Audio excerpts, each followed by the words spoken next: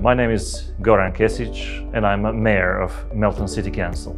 It's wonderful to see the new Atkinson Children Community Centre well underway. Together with the state government, Council turned the first sod on vacant land in December and already it's starting to take shape.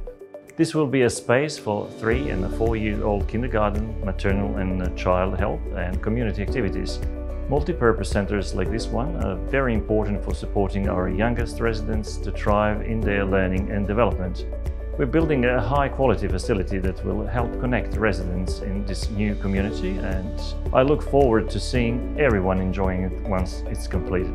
The centre is funded with $2 million from the state building block grants and $800,000 from the Growing Suburbs Fund, together with $5.7 million from Council. This is a great partnership project between Council and the state government, and we are pleased to deliver this centre in a fast-growing area. Construction is scheduled to be completed by the end of 2022.